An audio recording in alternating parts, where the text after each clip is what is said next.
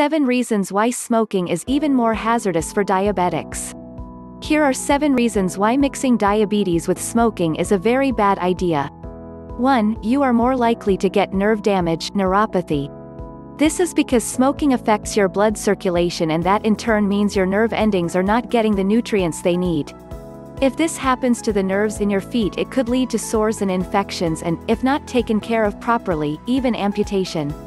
2. There is an increased risk double in fact of you getting limited mobility in your joints. It's no fun trying to bend, climb stairs or lift something when you have a painful joint. 3. Because of smoking you could develop kidney disease. 4. When you smoke your blood pressure increases.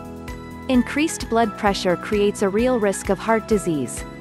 5. Research has shown that diabetics who smoke increase, 3-fold, the risk of dying of heart, cardiovascular, disease. 6. By smoking you increase your blood sugar levels. This makes it more difficult to control your diabetes because your glucose levels could be fluctuating quite dramatically. This, in turn, leads to other problems. 7. And it also increases your cholesterol levels, which increases the risk of a heart attack. In fact, smoking, and passive smoking, have a seriously detrimental effect on the ABCs of diabetes management.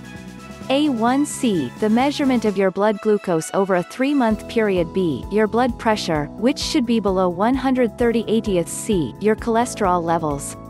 Cholesterol levels include LDL, HDL and triglycerides. Your LDL should be below 100. HDL levels should be above 40 for men and above 50 for women. Triglycerides should be below 150. And, of course, on top of all that there's the proven risk of cancer.